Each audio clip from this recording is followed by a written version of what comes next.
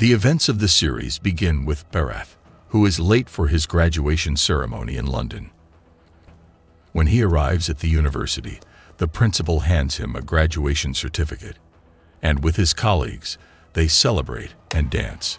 He goes home and is shocked when his uncle tells him that he has got a call from India that his father had a stroke which caused his death in the hospital. Upon hearing the news, Bharat feels extremely sad. And on his way back to India, he gets flashes of his childhood. His mother would take care of him and tell him bedtime stories. One afternoon, he got back from school, and she knew that he had eaten ice cream, even though the doctor didn't allow him to do so. He told her that he ate it with his friend, Subhash. She asked him to promise her that he wouldn't do that again.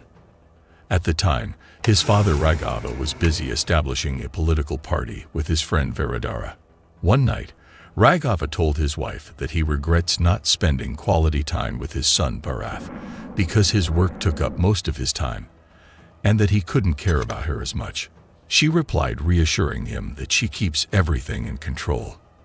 The next day, Bharat apologized to his mother, saying that he couldn't keep his promise.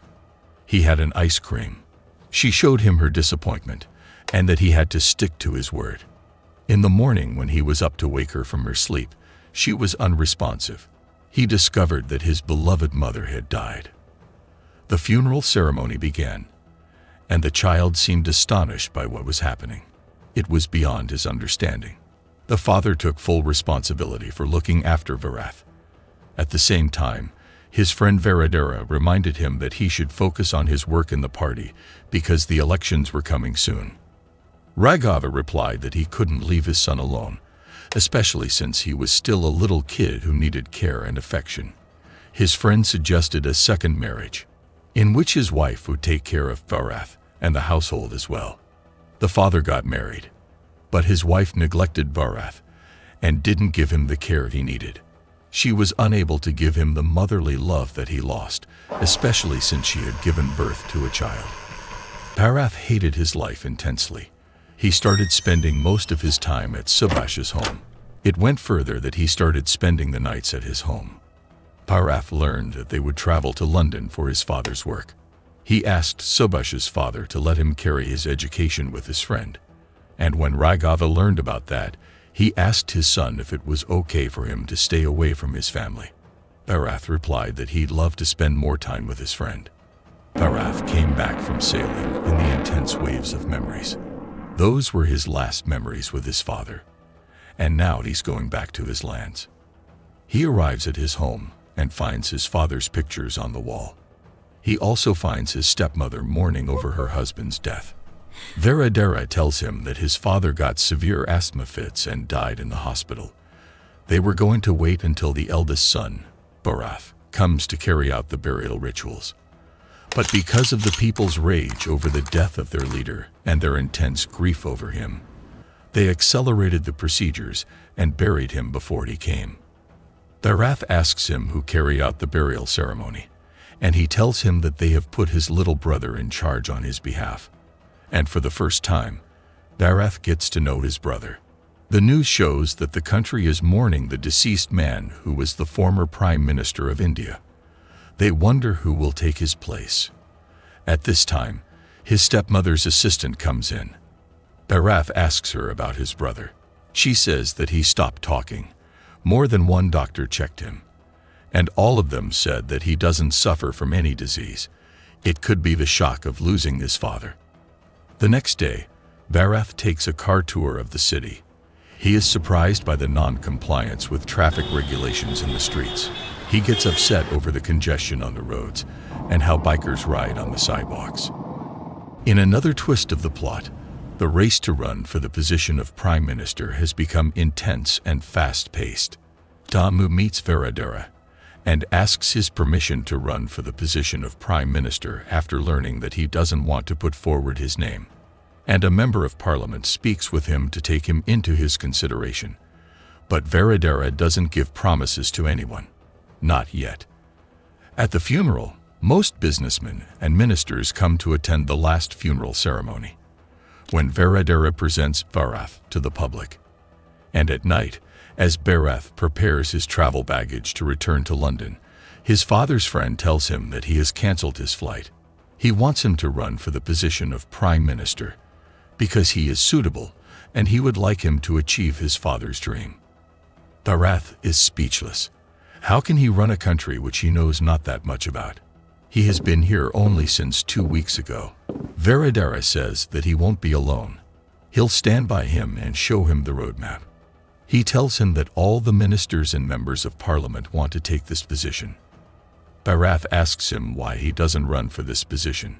He replies that the agreement between him and his father was for him to take care of the party, whereas his father takes care of the government. He gives him a chance until the next day to think thoroughly. He looks at the picture of his father hanging on the wall and is confused by the decision he should take, the decision that will change his lifestyle forever. On the next day, Bharat made up his mind. He decided to run for the position of Prime Minister. And in the Assembly of Ministers, he gives his speech and takes the oath of the Prime Minister. He signs the appointment document. Then he meets with his personal secretary, Bhaskar, who was his father's assistant as well. Bharat asks him to read the newspaper headlines to him. Bhaskar reads the headlines which talk about the youngest Prime Minister in India. When he reaches the opposition newspapers, he avoids reading them. But under Bharat's demand, he reads what they say that the new Prime Minister doesn't know how to take the oath. Upon hearing the opposition opinion, Bharat gets upset. He decides to take his car and finds a security official whose name is Mukhtar. The new Prime Minister gets a car tour in a convoy. Bharat notices that the roads are empty, and when he asks Bhaskar, he replies that a protocol has been implemented. Thus, the traffic has been blocked for him to cross. He arrives at the office, where he finds Shrivat, his office manager, with his assistants. He holds a meeting and tells them that he will need their help at first because he doesn't know as much about his duties. When he sees the shock on their faces, he tells them that they shouldn't worry because he is a fast learner. Shrivat tells him that he has scheduled his first meeting tomorrow, but Bharat insists on meeting expeditiously with the traffic officer. Haroun, the traffic inspector, has been summoned to meet with Bharat, who questions about the chaos and lack of order in the traffic situation. Haroun replies that he knows everything, but because of the density of the population, they cannot control it properly. Bharat asks about the fines in the case of traffic violations, and when he learns what the fines are, he doubles them for the residents to learn not to violate the law. When he asks Shrivat to implement the new regulations, he replies that they must look into these laws and seek the opinion of the ministers before circulating them among the people. Bharat gets furious upon hearing his assistant's suggestion. He tells him that if the people feel the responsibility, they will abide by the rules. Traffic officers activate the new rules that send the citizens into a shocking trance. All channels and media outlets talk about the implementation of the new traffic regulations and the fines imposed on the violators. And the public's say on the matter is divided into two parts. Some of them believe that the fine exceeds their month-to-month paychecks and salaries. Others support these fines for the people to be obedient and avoid violations. The next day, Bharat visits his father's friend and finds Shrivat, his assistant, there. He must, first and foremost, deliver the news to him. Bharat asks him about his first working day as a prime minister. He responds that he isn't satisfied because of the age gap. He finds it difficult to deal with his team. He would rather prefer a team in his age range. Bharat replies that his team consists of experienced and shrewd people whom he must discuss before carrying out or updating any plan. Bharat responds that he is sure that what he did was the right thing and that he doesn't need to consult anyone else. The next day, while they were in the car, Bharat asks his assistant about people's opinions. He replies that they're worried about the potential dictatorship of the new prime minister. Their conversation is ongoing while Bharat notices a gorgeous girl at a bus stop, chatting happily with her friends. When he arrives, he finds a gathering of journalists in front of his office, demanding a statement about the new laws related to traffic violations. He approaches the opposition journalist, and there he insinuates that they talked against him. Now his decision will be in accord with his conscience. The next day, his convoy follows the same route and finds the girl there. He tells his assistant that he admires her. Now, let's go to the girl's side. Vasu, an officer's daughter who's studying business administration.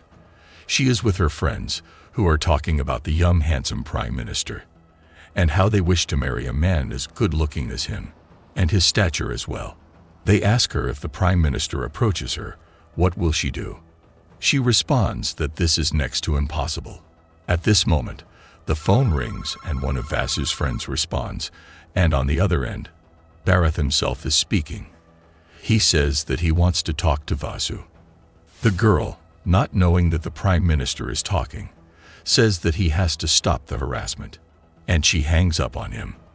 He calls again, and another girl answers, thinking that he is her friend. She insults him and hangs up the phone in his face once again. Bharat asks his assistant why these girls don't believe that the prime minister is the one who's speaking on the phone.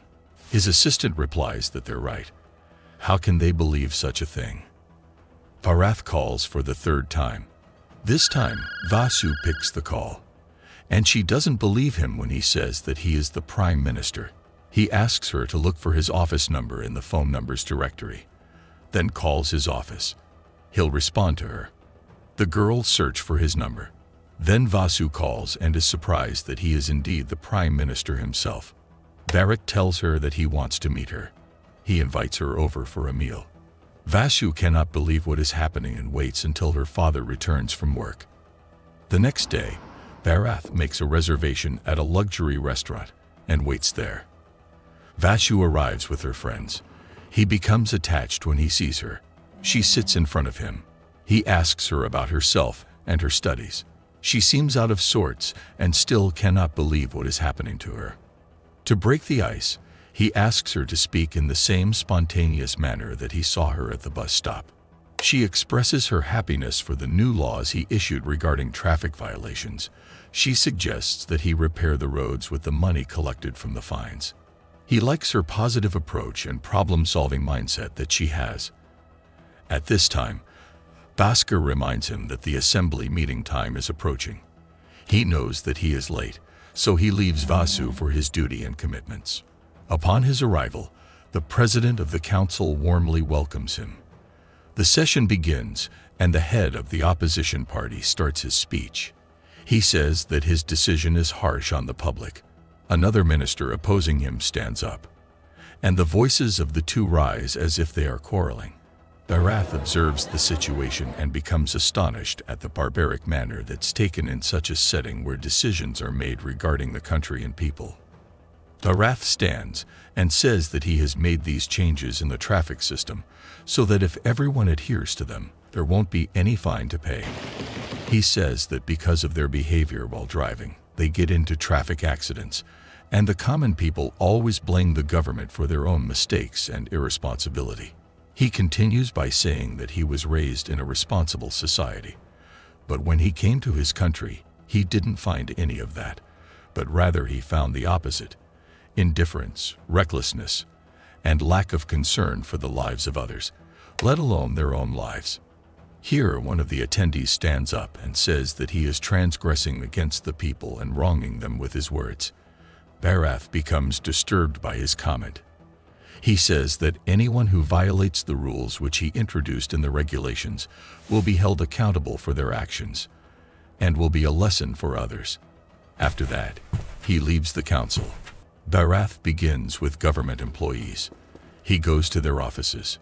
He marks their punctuality and attendance times, who adheres to them, and who neglects.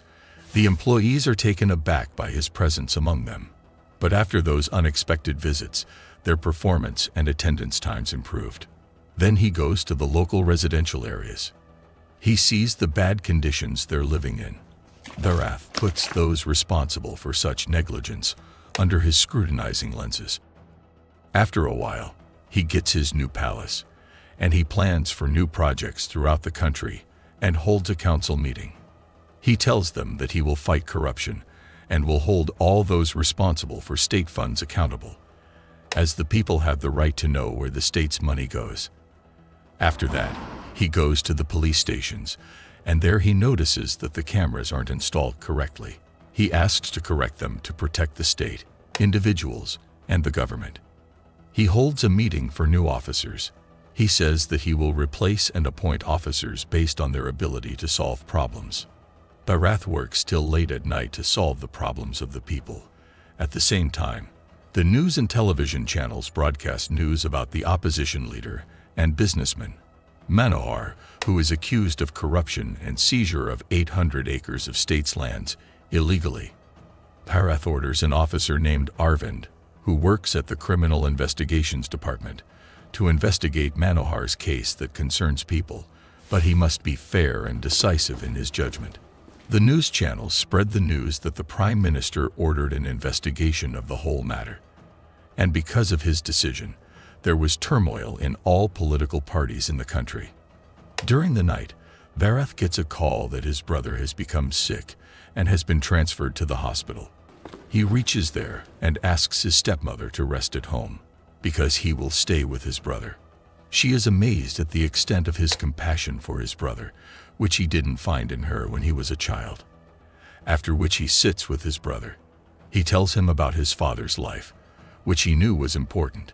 Unfortunately, he recognized this after his passing. After that, Vardara checks on Bharat. Before leaving, he tells him that he is proud of his decision to appoint him as Prime Minister. Then he tells him to postpone his decision regarding some positions such as the Minister of Finance and the Superintendent of Police, and the Commissioner responsible for criminal investigations. But Bharat opposes him by saying that these are government positions and have nothing to do with his party.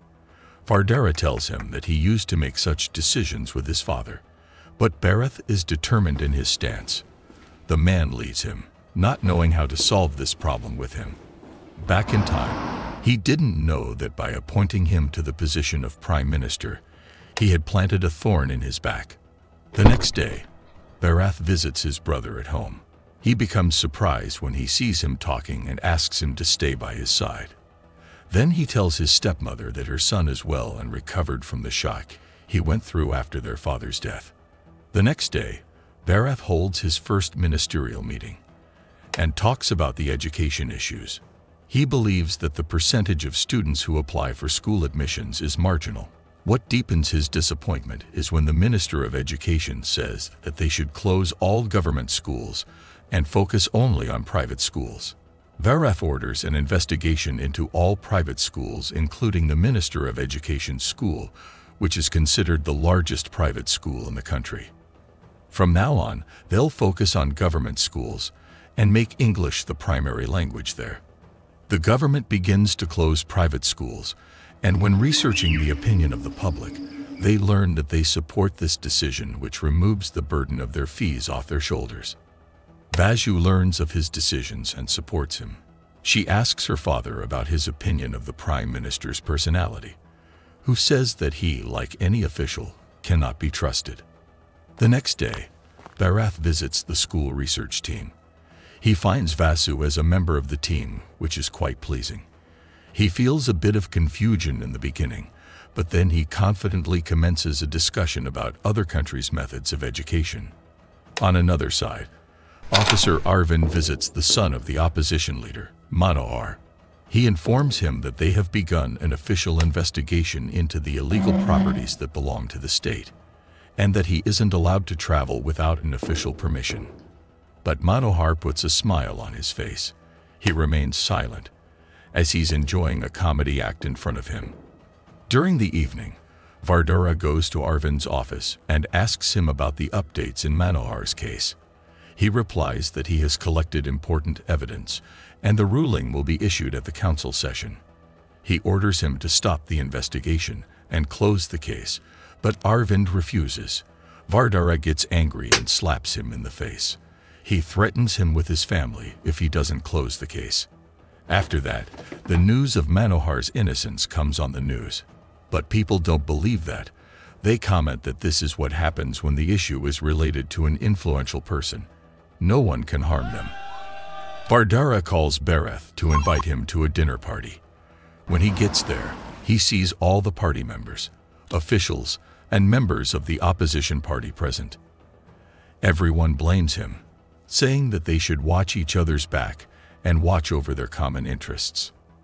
He must not jeopardize the reputation of political leaders and members of the council or expose them to any sort of harm.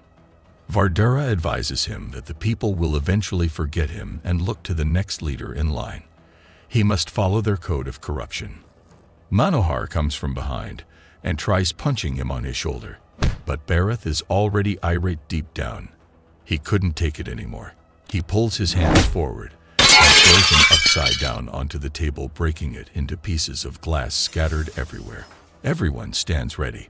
Bharat tells them that he will follow his mother's advice. Plus, he will fulfill the oath he gave to the people. He promises that he will change the entire regime completely. After that, he leaves the place. The next day, he is in his office doing his duties. His assistant, Bhaskar, tells him that a group of young men want to meet him from several days ago. He agrees to meet them. Ramana speaks on behalf of the group, saying that Manohar will run for his father's seat in the elections. They couldn't take the relieving sigh that they had gotten rid of the father's injustice, and now his son comes to them, and God knows what corruption he will spread in the country. Bharat suggests that Ramana should run for the position, who responds by saying that anyone who runs for such seats will be killed. News channels and media outlets are broadcasting Prime Minister Bharat's support for Ramana's nomination for this position. As for Ramana, he goes to the village people and convinces them to vote for him. Damu and his son visit Vardara, who tells him that his father used to deal with anyone who came in his way without much noise. He must follow his steps, otherwise he won't be able to win the village elections, and Damu with his men attacks everyone who supports or votes for Ramana, who becomes worried. The villagers advise him to withdraw from the elections and leave for the city. He should apply for a job there and forget about their issues. But Ramana refuses and becomes resolute in his position. At the same time, Bharat asks Mukhtar for 10 men from the police, but they must be strong enough to protect Ramana without him even realizing it. One night, Damu's men try to kill Ramana, but the undercover police protect him and kill them one by one. The next day, Damu learns that his men have been killed, so he calls the police to arrest Ramana. The police arrest him, and while they're on their way, Ramana says that this isn't the way to the police station. The police car stops in the desert when Bharat descends from a helicopter. Ramana stands in front of Damu and his son. They marvel at his courageous stance before them, but behind him appears Bharat. He tells them that Ramana is under his protection, and if any harm happens to him, he will be responsible for it. Then he will not have mercy on him. Bharat turns his back to leave when Damu says that he is now still alive in one piece because he came with his guards. Otherwise, his men would have cut him into pieces. Here Bharat asks Mukhtar and his men to leave him for 10 minutes with Damu and his men to see what he can do. Mukhtar refuses, but Bharat is determined. He orders that none of them enter after that. He stands defenseless in front of Damu's men with his forearms in front of his chest in a challenging stance. It seems that the young prime minister has great fighting skills. When Damu sends his first man who looks like steel, Bharat stops him with his fist. The man falls to the ground. Everyone is shocked by Bharat's strength and his combating geniuses. Bharat gets rid of them one by one without even creating any wrinkles on his clean white shirt. In the end, Damu's son comes with a knife, wanting to attack, but Damu slaps him in the face, saying that he won't be able to defeat this man. Did he not see how he defeated all those beasts? He then apologizes to Bharat and says that he won't approach Ramana again, and that he will let the elections proceed as normal. Bharat demands that he had to inform all the ministers about what happened here, because he doesn't want to repeat the scene with every minister. After that, Mukhtar suggests that they spend their night in the village, as the weather conditions are volatile, and it doesn't seem good to travel by plane. Meanwhile, the villagers gather in front of their dwelling.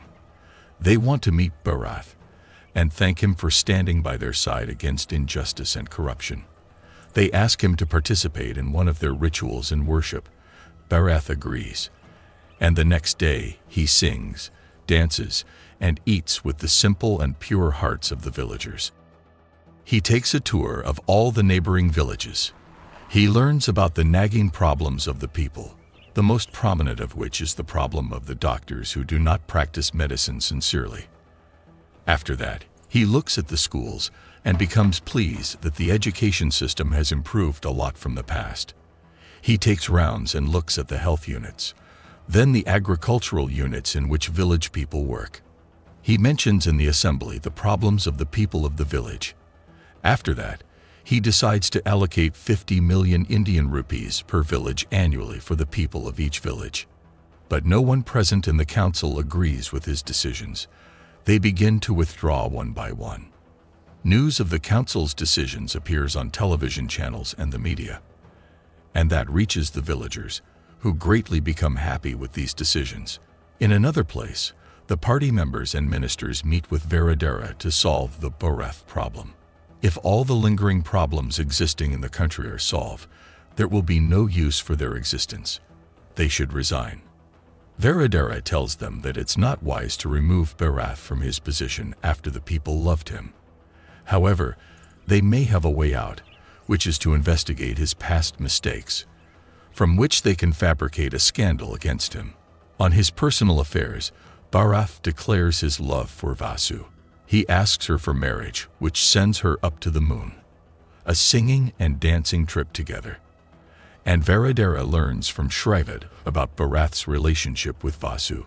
He asks him to publish their pictures in all the newspapers. This becomes the headline news in the media, upon which Vasu's father feels ashamed when pictures of his daughter become rampant. He finds journalists in front of his house and gets rid of them with difficulty.